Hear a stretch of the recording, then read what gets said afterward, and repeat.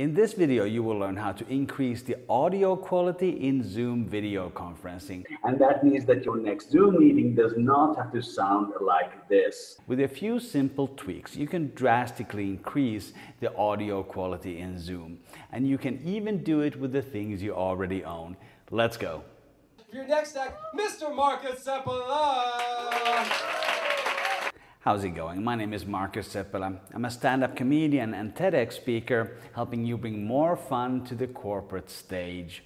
On this channel, I share a lot of public speaking tips about how you can better engage with your audience, whether that's on stage or on video.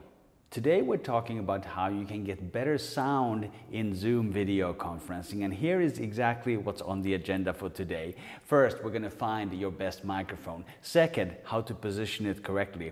Third, what are the most important settings in the Zoom application. Fourth, what to do if the sound is too low. And fifth, how to avoid the #1 most common sound-related issue that I see people make when they start their presentation on Zoom. And stick around to the end of the video where I'm going to share a bonus tip that's going to take your online presentations to the next level. In the description below, you will find links to everything I'm talking about. There you can also pick up my free video conferencing checklist. Let's start with selecting the right microphone. To get the best audio quality in Zoom video conferencing, you need to use the best microphone that you have. And the best microphone you have is not the one in your laptop. The one in your laptop is probably the worst microphone you have. Have a listen. This is an audio test of the built-in microphone in my laptop. Microphone check 1 2 1 2. Microphone check 1 2. Another choice you have is to use a phone headset for video conferencing. The microphone is definitely going to be better than the built-in microphone in your laptop. Have a listen. This is an audio check of my phone headset connected to my laptop. Microphone check 1 2 1 2. Microphone check 1 2. The great thing about using a phone headset is that you can normally connect it either to your phone or to your laptop so that you can use the device that you prefer. If you watched any of my other videos about Zoom video conferencing, you know that I recommend using a phone instead of a laptop for video conferencing. And the reason is that the phone usually has a lot better camera and microphone. Have a listen. This is an audio check of my OnePlus 6T mobile phone. Microphone check 1 2 1 2. Microphone check 1 2. If you really want to get better audio in Zoom video conferencing, you probably need to upgrade your video conferencing setup, at least with a better microphone. One choice you have is to use a PC headset like this one. The one that I have, it's very cheap. It cost me probably $5 15 years ago, but still the audio quality is better than using my built-in microphone. This is an audio test of my cheap PC headset. Microphone check 1 2 1 2. Microphone check 1 2. The next step after that is to invest in a proper external microphone, like the one that I'm using, for example. This one is the BOYA by-M1 lav mic. Costs about $30, very cheap, very good. This is an audio test of my Lavalier mic. Microphone check 1 2 1 2. Microphone check 1 2. And this is a really good choice because I can use it both with my phone and with my computer or my camera, or even connect it into a mixing desk. If you want more information, I'm going to put the link down in the description for you. The next step is to figure out how to position your microphone. For most cheap microphones in particular, the closer to the mouth, the better is the rule. And that's the reason why the built-in laptop microphone is such a bad choice, because you end up sitting quite far away from your microphone. The phone, the smartphone, is actually a better choice here because you end up holding it pretty close to your face just because the screen is so small. And then when we look at the headsets, whether that's the phone headset or the PC headset, they have been designed to pick up sound from where the microphone is actually positioned. So in that PC headset example, it's actually very close to my mouth, whereas that phone headset is kind of hanging down here, and that's the right place for the microphone. And then for this Lavalier mic that I'm using at the moment, this is designed to be a little bit further away from the mouth, about 25 centimeters away, so this is now correctly positioned. Whichever mic you get, just make sure that you check what is the correct pickup pattern of the microphone. For example, a USB mic that you're supposed to put on the table, it may actually be designed to pick up sound from the sides and not from the top. So just make sure you know which is the right way to use the microphone that you get. Hit the like button if you got some value out of this video already. Next, we're going to look at the two most important audio settings in the Zoom program. The first one is in the main audio options screen, and it's about the auto adjustment of the volume. If you have a cheap microphone, just leave this on automatic and it's going to adjust it for you. Just note that it takes a few seconds for it to pick up the right volume level. But if you have a higher quality microphone that you're using, I recommend turning off the auto adjustment here. Just find the right level and leave it like that. The second audio setting in Zoom you should be aware of is the background noise suppression. It does work really well in two situations. One is that if you do have a fan noise in the room, and that could, for example, be your laptop fan, this setting can really easily eliminate the laptop fan noise.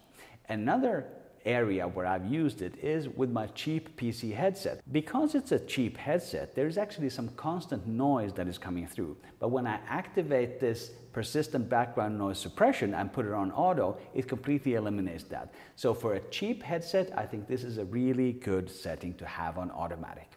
If you have a higher end device, you probably don't need this because the sound quality should be good enough and there should be no noise. And the benefit of disabling these options is that there is less compression of the sound, which ultimately will lead to higher quality in your Zoom meeting. Next, let's look at a problem that I initially had when I started using Zoom already 5 years ago, and it was that the sound was a little bit too low when I used my headset. And the solution for me was to increase the gain in the settings for your sound card. So for example, I have this Realtek HD sound card driver there, and I can select to boost the gain from the microphone either with 10 decibels or 20 decibels. For my cheap headset, I actually need to put it on +20 for it to work properly, and for this lav mic, I need to put it on 10 so that I get the best sound in Zoom. We still have lots of tips to go, but if you already got value, please hit the like button. Now let's talk about testing. And testing is how you're going to avoid the biggest mistake that I see people make at the beginning of their presentations. Namely, they ask, "Can you hear me?" Or, almost as bad, "I hope you can all hear me." This is a terrible way to start a presentation because it completely ruins your confidence. It's almost like you're making an excuse for yourself or asking permission. And you should never start your presentation with an excuse. I actually have a whole workshop about how you can get rid of excuses when you're speaking. There's a link in the card above me, and I'm going to put the link in the description as well. You should never start your presentation with something like, "Can you hear me?" Because here's the thing. People will tell you if they can't hear you. So you shouldn't be asking that proactively. Just react if it happens. And in any case, asking the audience, "Can you hear me?" is a terrible type of question because you're not actually specifying who should be answering it. I also have a workshop about how to ask questions to the audience. There's a link above me to that as well. So how do you avoid asking this ridiculous question? Well, the answer is you test your system. You test your system before you log into the Zoom meeting. You test your system once you've logged in with the automatic testing function, and then you also test with a human being. Whoever is organizing the conference, I'm sure they will be happy to do a little sound check for you before you go on stage. And then you never have to ask, "Can you hear me?" again. I'm going to jump into my bonus tip. There's actually 2 bonus tips, but if you got value out of this video, please consider subscribing to my channel for more communication tips. And here's the first bonus tip. If you want to come across as a more professional speaker when you're doing video conferencing, you probably need to upgrade in a separate external microphone. You should probably not be using a headset and look like you're working in a call center. So I recommend some kind of more discreet microphone, like the one that I'm using, the BOYA mic. I have a link in the description below. Or you could use a USB mic that is just standing in front of you, something that makes you look a little bit more professional when you're presenting online. And tip number 2, also relating to audio quality, is to learn to use professional dedicated streaming software. Now, Zoom video conferencing is fine for just a normal video conference, but the audio quality is not excellent, and you don't have so many choices when it comes to your audio quality. If you use a system like OBS, for example, you can make all kinds of settings to make your audio sound good. In my OBS setup, for example, I have 3 different filters. I have one to boost the gain, I have a compressor limiter, and then I have a manual noise suppression in there as well. Actually, I'm going to put links to 2 workshops in the description below. 2 workshops that I did with the exact same hardware, same exact camera, same exact headset. One of them was recorded with Zoom and the other one was recorded with OBS. I think you're going to be able to hear the difference very, very clearly. By the way, if you would like to book one of those workshops for your company, please get in touch. There's contact details in the description as well. Audio quality is, of course, an incredibly important part of the video conferencing setup, but so is video quality. If you want to increase the video quality in your Zoom meetings, click the playlist on the screen now. Also, remember to grab my free video conferencing checklist from the link below. Thank you for watching. I will see you in the next video.